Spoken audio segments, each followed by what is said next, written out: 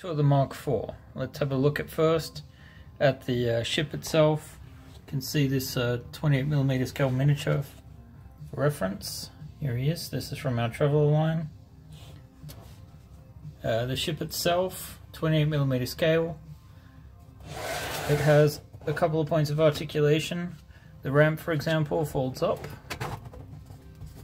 into place. There is built-in support for lighting with some buttons under here, you can kind of see there. And of course the top lifts off, showing us the interior.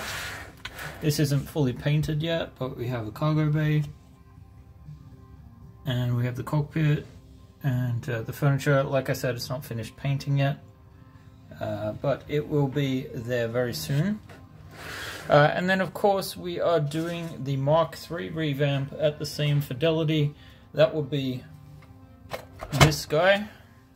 This is the older version of it, but we're updating this, so essentially you get both the Mark IV, the blue one, and the red one, essentially, although the base version doesn't have wings.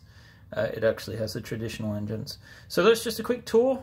Hope you guys have a better idea about what to expect. We've unlocked a ton of stretch goals already. Let's make one more before we're finished.